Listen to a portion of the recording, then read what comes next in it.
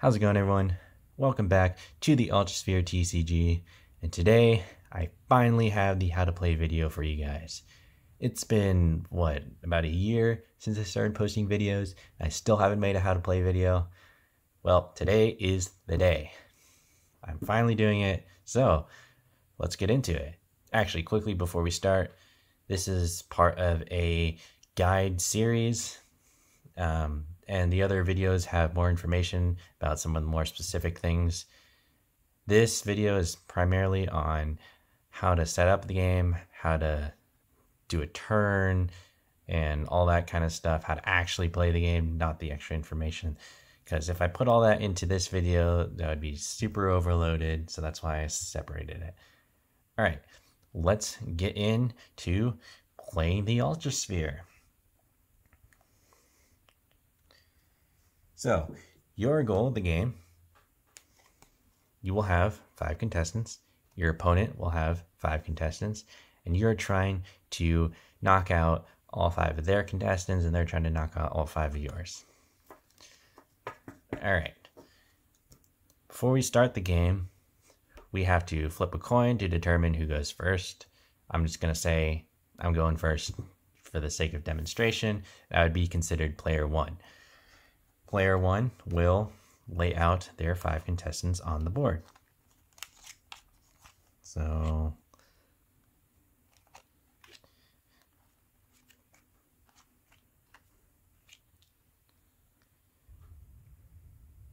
right, and there is a strategy to where you put your contestants. Don't worry about that right now. All right, so I laid out my 5 contestants. Then your opponent, after you lay out yours, player 2 will lay out theirs. So I'm going to use Melon here as a representation of the opponent's board. See if we can get her into the shot. All right. And you'll notice on your side, it will form 3 rows. 1, 2, 3. Starting back here, this is your captain. This is your bench. All 3 of these units are your bench. And then up here you have the active row. These rows will be important when we go how a turn plays out, because each of these rows will get their own mini turn within your overall turn. Round 1, we're going to start by drawing 5 cards. So let's do that.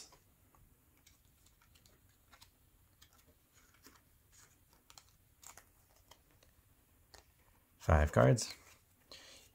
At the beginning of each round, you also get an increase to energy. So energy is how you use your skills cost energy to use, and you get energy equal to the round it is. So, for example, it's round 1. I have now 1 energy. At the beginning of round 2, I would get 2 energy, round 3, 3 energy, and so on. So right now, I only have 1 energy. Let's see what we have in our hand. All right. So now we get into the mini turns. We start with the active row, then we go to the bench, and then we go to the we start with the captain row, we go to the bench, and then we go to the active. Starting with the captain, we can do 2 phases. There are 2 phases. The equip phase and the action phase. So we start with the equip phase, and within that equip phase, there are 2 things we can do. We can, first of all, upgrade, or we can attach a skill or ability. So we're starting with the upgrade. What does it mean to upgrade? Well, if we look in our hand, I have a copy of Blitz right here. What I do is place this right on top, and that's an upgrade. What does that do? Well, if we take a closer look at the card, you see these stats on the left over here. With every upgrade, you get an increase in stats, and it increases by 1 to every stat except for HP. HP stays the same no matter the upgrade. So my attack would be now 2, my defense would be 1, and my magic, if indicated by the red, magic and speed in this case, they are my power stats. Power stats increase by 2 instead of just 1. So my magic now would be 8 and my speed would be 11. So that's an upgrade. And you can do that a maximum of 2 times for a total of 3 cards on top of each other, or yeah, 3 cards in a stack. See what else we can do. Now that ends the upgrade part. Now we can attach a skill or ability. I'm going to attach an ability right here. Abilities go on the left side, skills go on the right. All right, there's nothing else I can do. So I will end the turn for that row and move on to the next row. Now we're at the bench. The bench is a little interesting in how it works. Your decisions apply for all 3 of the units in that bench. So I'm allowed 1 upgrade per mini turn. I'll upgrade Vera over here. That means I cannot upgrade either of these 2 units this turn. And then I will move on to the attachment phase, where I can attach a skill or ability. In this case, I will attach Plasma Strike to the Knight. See, I do not have to attach it to the same unit I upgraded, but I can only do 1 attachment per mini turn. All right. Now, under normal circumstances, if this wasn't round 1, then I could also attack. However, because it's round 1 and I am player 1, I cannot attack except for my active unit. In the case of player 2, they would be able to attack with anyone during the first round if they had the capability of doing so. So, I'm ending my turn for the bench. Now I move on to the active. I only have 1 skill left in my hand, 1 card left in my hand, and it's compatible, so I'm going to attach it right here. All right, now let's get into attacking, or the action phase, which we didn't do much of in these other 2 rows. The action phase, you can do one of 2 things. You can either attack or you can switch. I'll go into switching a little bit later. So let's attack. There are 2 methods to attacking. You can either use a damage skill to attack. So if we looked at Plasma Strike over here, that's a damage skill. Damage magic +4 minus target res. However, that costs 3 energy to use. This is the first round. I only have 1 energy to use. I can't do that. And also, it's not even attached to Lundy over here. The other thing you can do is use a basic attack. Everyone has access to basic attacks, and basic attacks always do attack damage. They use your attack stat over here as your attack minus the target's defense. So my attack stat is 3. Let's look at Melon's stats over here. She has 0 defense, rest in peace. So she would straight up take 3 damage. Now there are other factors that go into this, like there's mastery, weaknesses, and resistances. There's speed, and you can potentially double the enemy, hit the enemy twice, and there's a whole bunch of other stuff that goes into it. That's the very basics of attacking. So if we ignored all that other stuff, Melon would take 3 damage. All right, that would end the turn for the active row and my overall turn. Then it would be the opponent's turn. The opponent would draw their 5 cards. They would get their 1 energy, and they would essentially do the same things that we just did here, except in the case of player 2's first turn, they can attack with other units other than the active unit. All right, so let's say the player does absolutely nothing, and it's our turn. Because I have no cards left in my hand, I will draw 5 cards. You draw until you have 5 cards in your hand, because as you saw with that last round, you go through cards incredibly quickly, and the game would be super slow if you only drew 1 card at a time. So that's why you draw until you have 5 cards in your hand. If you already have 5 cards, you still get to draw 1. It's the beginning of a new turn. I get an increase in energy, so now I have 2 energy. All right, let's see what I can do.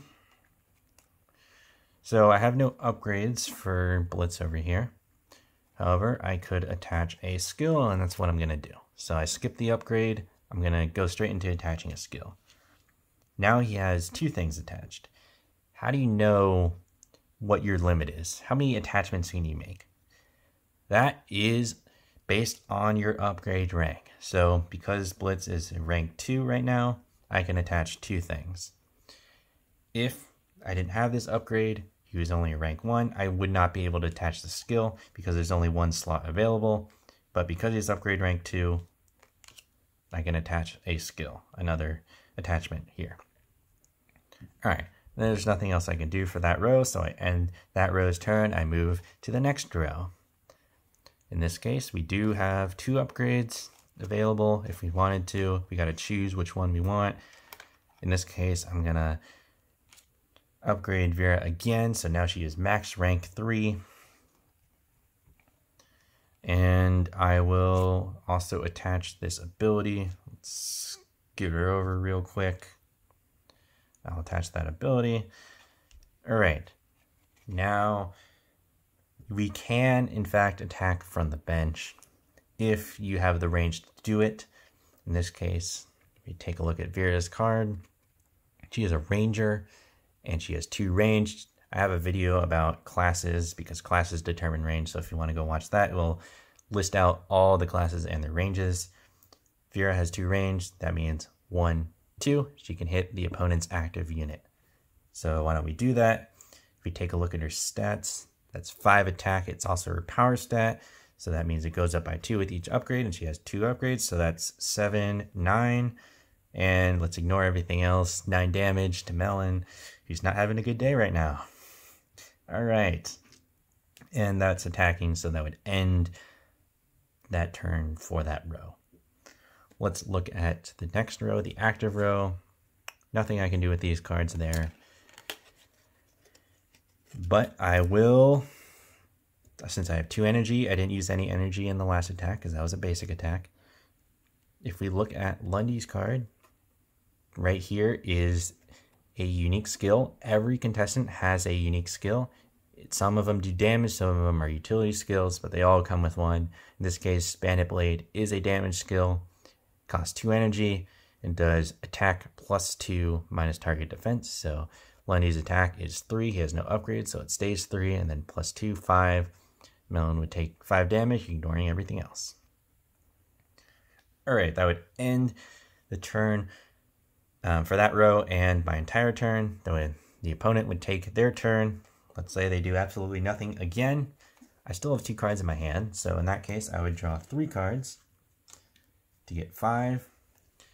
And once again, my energy increases. Now we're up to 3. And your energy replenishes at the end of each round. So I used 2 energy. I had 0 at the end of my last turn, but now that it's a new round, I replenish all my energy and it increases by 1. So I'm at 3 energy. All right. Looking at these, there's not a whole lot I can do. Counter is compatible with Blitz. You can tell by the requirement box here. However, he is only upgrade rank 2, and I already have 2 skills attached, so I cannot attach this. So I can't do anything there. I will move on to the next row. In this case, we do have an upgrade. I'll upgrade Yvette. And I will give her treatment, which is a utility skill that can heal and... Oh no, sorry, it doesn't heal. It just cures ailments. And skills go on the right. All right. So that's the upgrade and the attachment for that row. Once again, I could attack with Vera, 9 damage again. Melon is really not having a good day. That ends the turn for this round. Or sorry, that ends the turn for this row. Now the active row. Now the smart thing to do is be attack again. I do actually have enough energy now to use Smoke Bomb if I wanted to, but instead, for the purposes of demonstration, I'm going to switch. This is the other thing you can do in your action phase. You can either attack or you can switch. So I'm going to switch. I'm going to take Lundy because he's in danger. He doesn't want to be out here in the active row. And I switch back 1 row. You can only switch 1 row away like that. And that would end the turn for the active row and then accordingly end the turn from my entire team. Now, if it was the other way around and instead of attacking with the bench, I wanted to switch from the bench. So instead of switching out with Lundy, I would be switching in with the Knight. That would end the turn for this row. However, the active row has still not taken their turn yet. So then I would be able to do all the normal turn things with the knight here because he just switched into the captain row. Oh, and the other note for switching, did I say captain row? I meant active row. Captain row, over here, your captain cannot switch.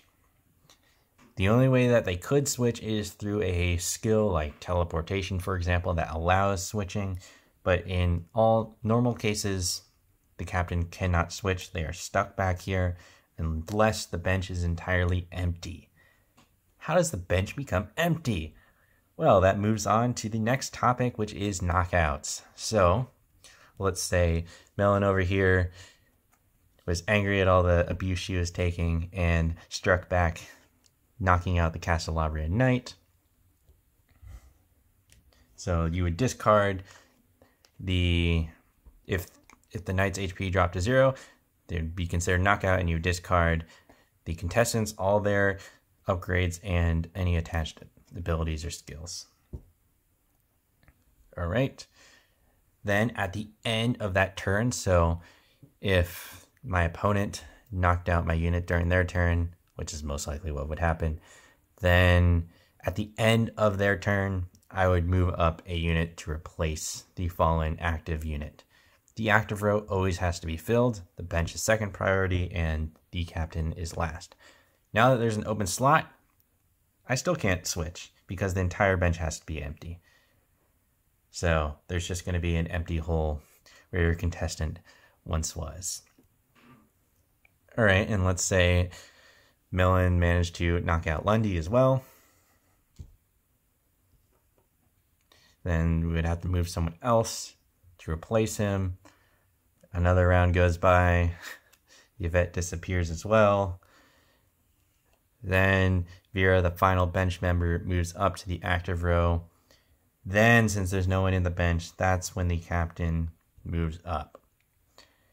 When the captain moves up, they lose the captain status. Some skills and abilities rely on the captain status, and they would lose that once they move out of that slot. All right, and let's say Vera is KO'd too, and then Blitz would move up like that. And now it's just a 1v1. And then when the entire team is knocked out, like I said at the beginning, you win the game. So let's say Melon's had a pretty good run right here, but it would not last. She is KO'd, and we would win. If it was the other way around, the opponent KO'd all of us, then we would lose. It's simple as that.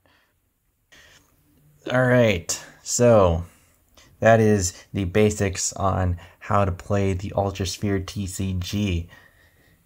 I skipped over a lot of that extra information. Like I said, weaknesses and resistances and all these stats. Those are in separate videos.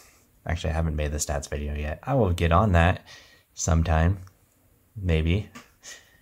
But anyways, all that extra information is in other videos, so I don't overwhelm this video. It's already pretty long.